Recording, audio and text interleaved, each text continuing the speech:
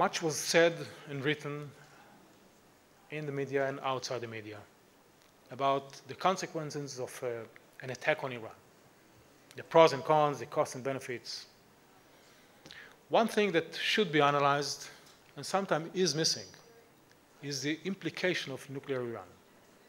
Nuclear Iran probably is the one and first milestone to a multi-nuclear Middle East.